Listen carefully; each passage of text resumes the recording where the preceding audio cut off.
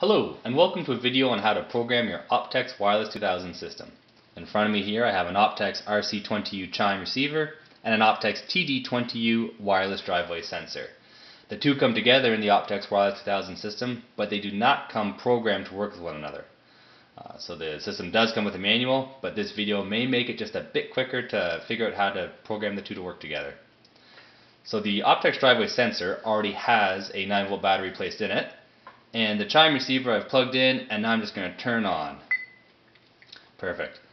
So all you need to do to program that sensor to work with this particular chime is hold down the number 1 button on your chime receiver until you see the zone 1 red light start to do a slow flash. I'll press the number 1 button one more time and the light will start to do a quick flash. Now it's ready for programming.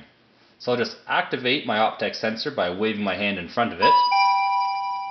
I'll see that red light change back to a slow flash, indicating that the wireless signal has been sent and received, so it's programmed in now.